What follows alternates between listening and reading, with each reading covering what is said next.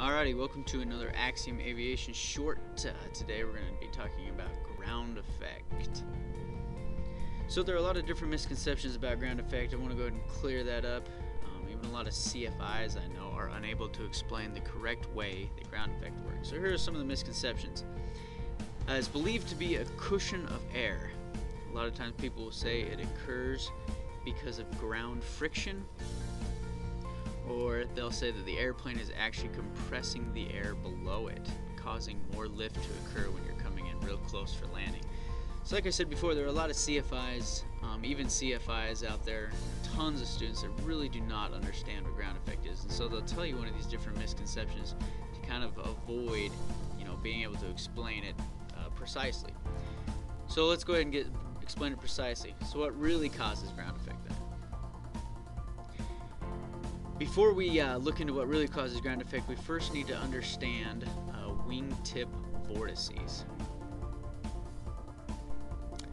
So wingtip vortices are a phenomenon that's caused by Bernoulli's principle. So Bernoulli's principle states that the air traveling over the top of a wing, over the top of the curved surface of the wing, is actually traveling faster than the air that is underneath the wing.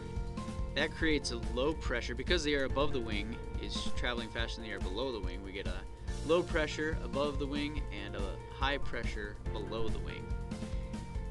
What this means is that because there's a high pressure below the wing and a lower pressure above the wing, we get high pressure that's below the wing trying to flow toward the low pressure that is above the wing. So because this is happening, well, really what happens is that the wing is in the way. So the high pressure air below the wing is trying to flow to the low pressure air above the wing, but the wing is in the way. Except at the wingtips.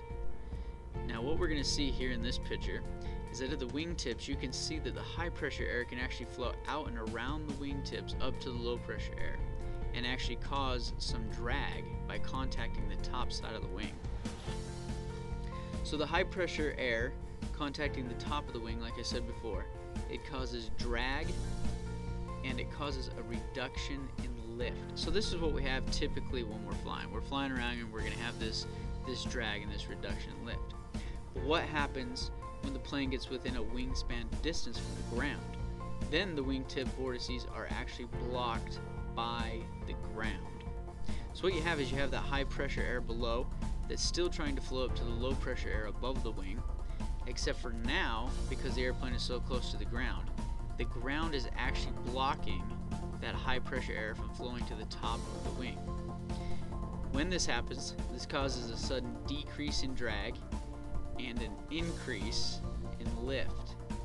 So that's why when your students get down nice and low to the ground on landing, you can experience what's called float, or kind of a balloon effect, because when you're down that close to the ground, you're losing drag and you're gaining lift.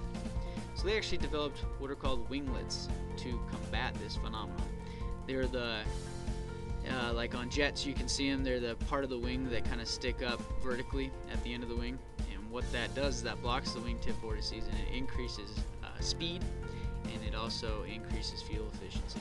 So check us out, see more at flyaxiom.com.